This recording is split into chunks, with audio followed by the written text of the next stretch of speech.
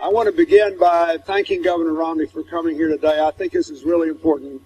And I thought I would introduce him by giving you an example of one personal experience we had together. The model for me was a program based in Boston called City Year, which a lot of you know about it. It's a great program.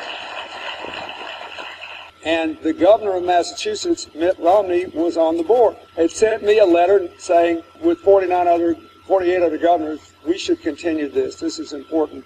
So I called him, and I was out of the White House, and I said, Governor, I love City Year. That's what AmeriCorps is all about. I hope you'll help me save it. And he urged the Republican Congress to continue to support City Year, and he urged the White House to do it, and they did. And Governor, I thank you for being here. The podium is yours.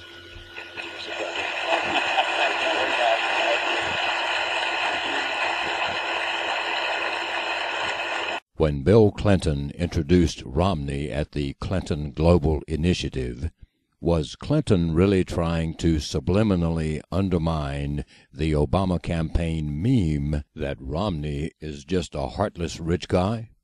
Now, I'm only going to say this one more time.